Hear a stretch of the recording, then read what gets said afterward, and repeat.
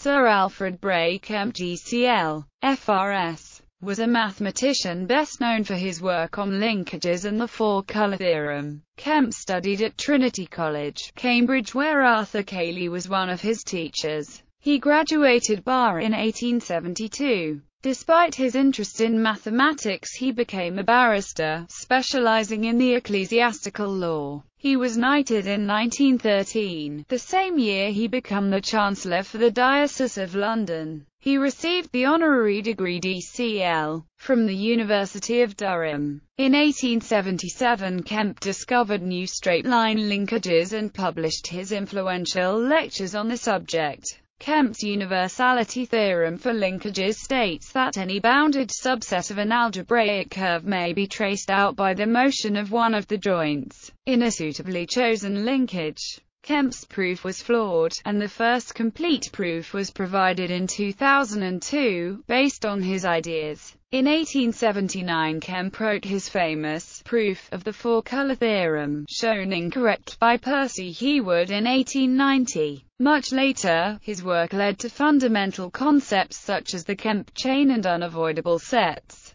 Kempe revealed a rather marked philosophical bent, and much influenced Charles Sanders Peirce. Kempe also discovered what are now called multisets, although this fact was not noted until long after his death. Kempe was elected a Fellow of the Royal Society in 1881. He was a president of the London Mathematical Society from 1892 to 1894. He was also a mountain climber, mostly in Switzerland.